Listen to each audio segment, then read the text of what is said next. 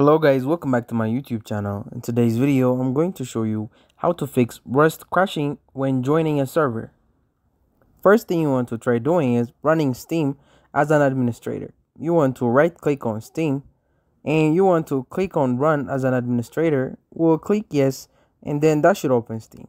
And then you want to boot Rust from this menu right here. You just click on Rust and you click on play, and then that should boot up Rust just fine and you'll be able to play normally. If not, you can try checking for driver updates. You want to head on over to Google Chrome.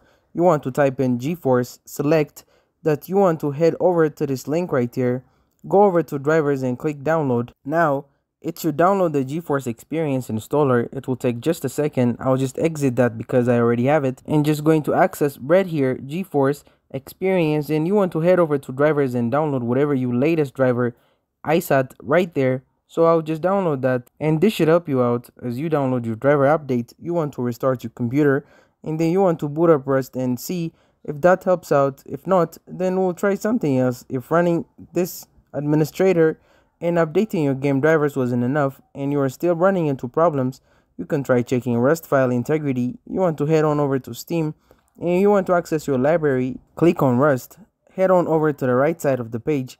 You will see this little settings called, click on that, go over to properties, and under installed files you just want to click on verify integrity of game files, and it will take a second. Just click on yes. If any notifications pop up, just click on yes. It will take a second. It will verify the integrity of your files, make sure everything is in place, nothing's corrupted, everything's working fine, and if something is wrong it will automatically repair it for you. You won't have to do anything, and you can try booting up Rust again and seeing if that helps you out. If not, then we'll move on to the final solution that I have to offer you.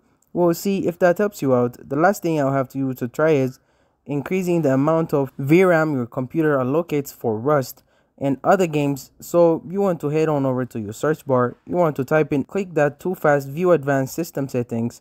You want to open that. You want to go ahead on over to advanced over here under performance. You want to click settings, advanced. You want to click change and tick this, go to the custom size and type in 4090. Okay, apply, and then it will prompt you to restart your computer. You should do that. I'm not going to, but you can try doing that. Try booting, and that's it. Thank you guys for watching this video. If this video was helpful, don't forget to like and subscribe to my YouTube channel.